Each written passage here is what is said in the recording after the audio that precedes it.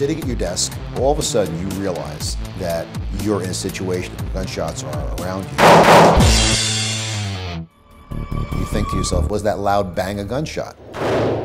One of the things that could possibly be a gunshot: firework, nail gun, heavy object falling. Sometimes these types of sounds are mistaken for gunfire. What's more important now is to listen to the loud report and the cadence in which you're hearing it.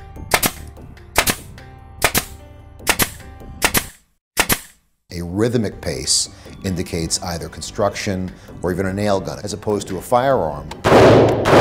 So it'll be a random pattern and not rhythmic. If you hear what you believe is a gunshot, your cognitive process starts to degrade. So instead of acting, you freeze. You lose peripheral vision. You may not hear gunshots. It's actually a defense mechanism, but if you don't recognize it for what it is, it's disorienting. So you want to make sure you recognize that it is your body trying to keep you safe. You got to snap yourself out of it. Okay, if that is a gunshot, what am I going to do? If you can get out safely, get out. How do you assess whether you can get out safely?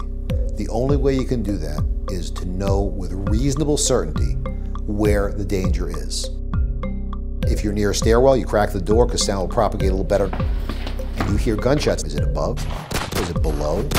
And now you're going to hear them probably much more clearly. And you are sure that's coming above you. You know you can get in that stairwell and get out as quickly as possible. Go.